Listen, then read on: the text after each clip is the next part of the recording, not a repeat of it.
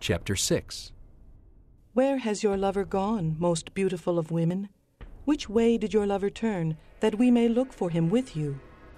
My lover has gone down to his garden, to the beds of spices, to browse in the gardens, and to gather lilies.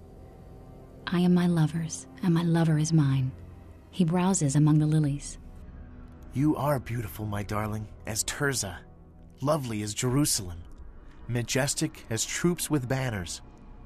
Turn your eyes from me, they overwhelm me. Your hair is like a flock of goats descending from Gilead. Your teeth are like a flock of sheep coming up from the washing. Each has its twin, not one of them is alone.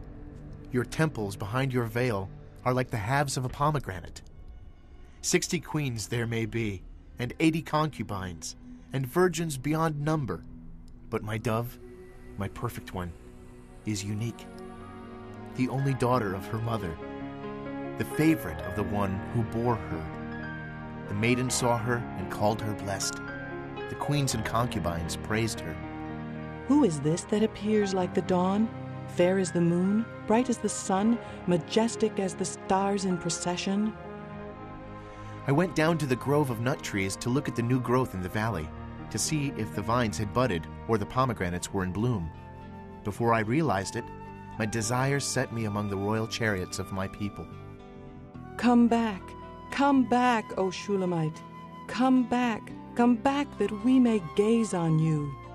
Why would you gaze on the Shulamite as on the dance of Mahanaim?